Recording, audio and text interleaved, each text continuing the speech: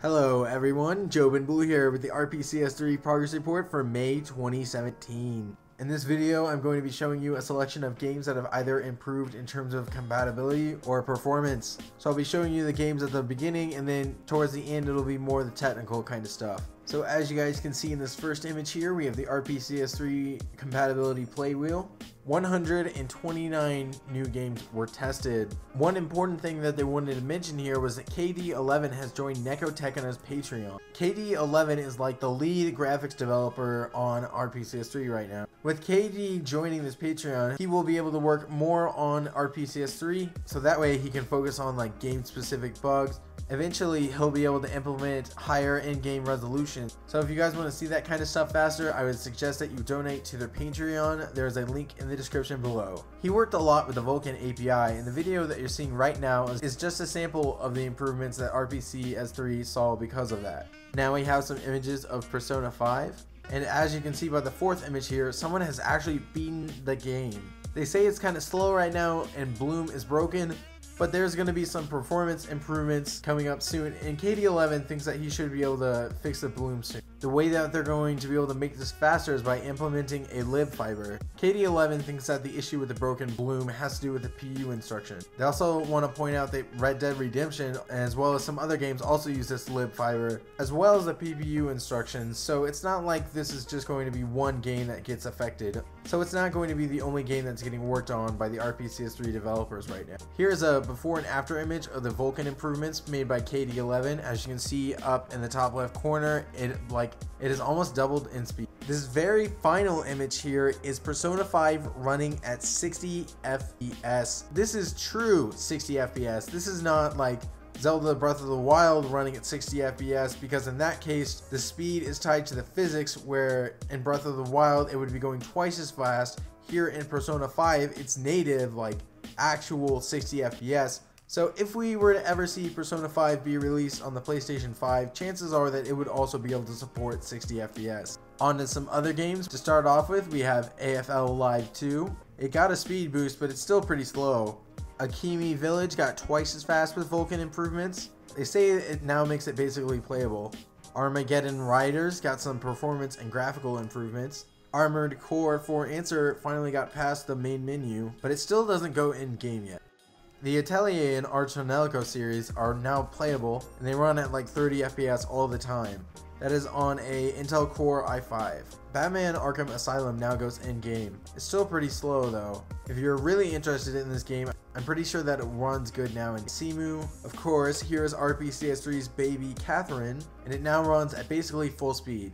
This image was taken with an i5 4690K. Cell Factor Psychokinetic Wars now goes in-game, but it's still pretty slow, and it also crashes randomly. A member from the Discord was able to beat a Dark Souls boss. They're confused right now because it's the same engine as Demon Souls, but for some reason it ultimately runs slower. Dead or Alive 5 Green, Ultimate, is obviously suffering from some issues right now. Even the RPCS3 team was laughing at this. Defenders of Ardania now runs twice as fast thanks to the Vulkan improvements. For Disgaea 4 and Disgaea D2, Nekotekana created a speed hack patch, and now these games are able to run a lot faster. The Dragon Quest Builders performance was doubled with Vulkan improvements. Eureka 7 AO Attack the Legend is now approximately twice as fast. Final Fantasy X now runs a little bit faster thanks to SPRX and Vulkan improvements, but they say that 10.2 doesn't really work at all. Folklore now shows a loading screen, which even they pointed out was like, oh, who really cares about just one little loading screen? But this game had involvement from the director of the Shin Megami Tensei series. He also worked on Persona 1 and 2. Guitar Hero 3 went from doing nothing at all to now being in-game, but of course it's still too slow. Initial D Extreme Stage is now about 2 to 3 times faster thanks to Vulkan. Someone actually made a video of the game. Kane & Lynch used to be about 10 FPS, but now it's about 27, so it saw significant performance improvement. The Lumines Supernova video was taken down, but it is now flawlessly playable at full speed with Vulkan. Knit Underground is also another game that is flawlessly playable thanks to Vulkan. Mobile Suit Gundam Side Stories now goes in-game, and it's got some pretty good graphics. It's probably a bit slow for your taste though. The original Nier saw some slight performance and stability improvements thanks to Vulkan. Obviously, there are still some graphical issues. Ninja Gaiden Sigma 2 graphics are now pretty much flawless. Oddworld Munch's Odyssey is now playable at 30 FPS all the time with a good CPU and with some pretty good graphics, and this is thanks to Vulkan. Vulkan basically tripled the Poker Night 2 FPS. Race Driver Grid now goes in-game. As you can see, it's squashed to the left-hand side, but KD11 knows how to fix that. Rayman Legends is now playable at full speed with perfect graphics. Red Dead Redemption now renders pretty good with Vulkan, but it still crashes almost immediately. One user on the Discord was actually able to go in-game. This image has actually been edited because the in-game graphics are really blue right now. Resident Evil Revelations now runs pretty good, and they say it's probably pretty comparable to an actual PS3. Thanks to some SPRX loading improvements, Resonance of Fate is now able to go into the main menu. Scott Pilgrim vs. the World is now completely playable at full speed, and this is like super important because the game was actually recently delisted from the Xbox and PlayStation stores. This way, RPCS3 will be able to preserve this game forever. Sengoku Basara 4 is now playable.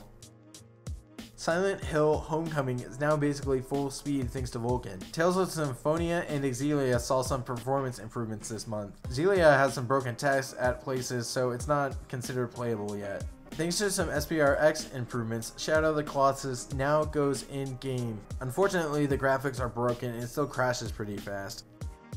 Topa Toy is now approximately 3 times faster, but its graphics are still pretty bad. As for Linux, it seems that they got Vulkan to work on it correctly, and it's now very compatible as compared to like Windows version. They said that they're going to be able to start providing app images. There's a complete commits log in the description down below, but here are the ones that they thought were like pretty important. So as you guys know, KD11 was the one that was responsible for all of the Vulkan improvements. He was also responsible for the RSX fixes, which is why Disgaea 3 is now playable. Negotechno was responsible for fixing the broken sound in Dragon's Crown. He also made it so that games like Little Big Planet now properly will install their game data. He also cleaned up a lot of code and helped to improve logging, as well as prepare things for the libfiber improvements. I'll talk about that a little later. Jarvison was responsible for substantial improvements to DualShock 4 support. RPCS3 is now able to use calibration data from the controller or the gyro. It also helped to provide some fixes for Bluetooth, and it also helped to decrease latency. That same PR also helped to improve the breaking save data that was being experienced in Persona 5. He was also the one that helped to fix Scott Pilgrim, which also helped to make Epic Mickey 2, SingStar, and a few other games boot. Shameful was the guy that beat Persona 5 at the slower speed. Mind you, it's a 100-hour game. They started experiencing some issues right before the final boss and were almost able to beat the game. Luckily enough, to fix that crash, they only needed to fix one typo. Lastly, Raven02 was able to get Tony Hawk Pro Ground in-game. So that'll wrap it up for this report. Make sure that you guys check out their Patreon, their YouTube, their Discord, everything so that you can help to stay up to date with big news. They're actually working on a new thing called libfiber, which is supposed to make a lot of games faster, such as Persona 5. I think it's going to drop sometime this week, if not today, so I'll definitely be making a video on that whenever it comes out. Shout out to Triple S Shadow for making this report, and I will see you guys in the next video.